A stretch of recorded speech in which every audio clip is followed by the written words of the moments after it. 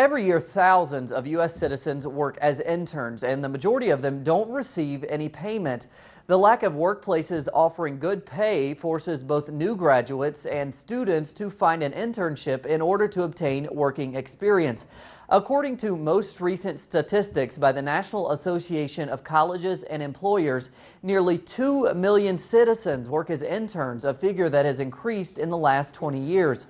This also means that many companies are using the internships to save money from hiring new employees.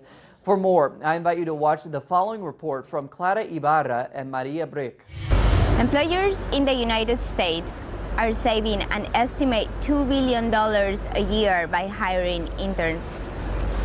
Some of the largest and most profitable corporations in the country are being accused of illegally exploiting unpaid interns.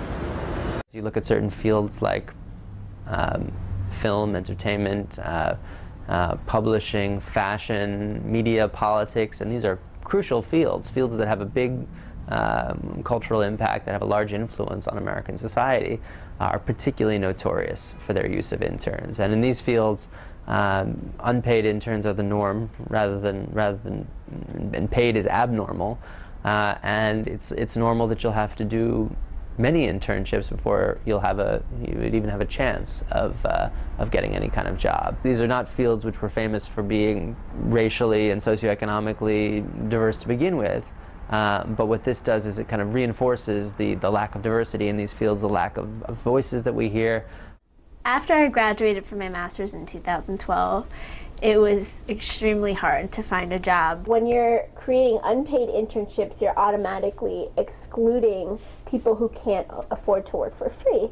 So it becomes a class issue by that alone, but then it also becomes a race issue because much of the people who are in low-income communities are people of color or working-class immigrants, undocumented immigrants.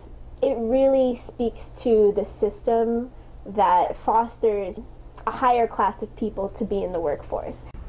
It's no surprise that the rise of internships has coincided with some of the highest levels of youth unemployment that we have on record. My name's Anwar, and I graduated from college last year, but I've been applying to jobs and internships in journalism for months now.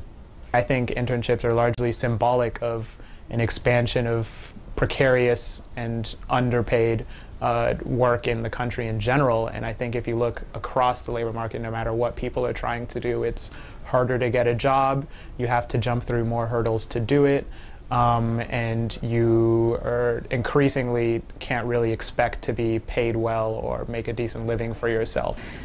We currently have lawsuits against Fox, the Hearst Corporation, Condé Nast Publications, NBC Universal. What we're finding is that increasingly employers are using interns to do real work in the workplace, but are designating them as not covered by the labor laws, and so they're not paying them any wages, or in some cases are paying them sub-minimum wages. Much of the work now being done by unpaid interns used to be full-time salary positions. This is Clara Ibarra with Maria Vic, Telesur, New York.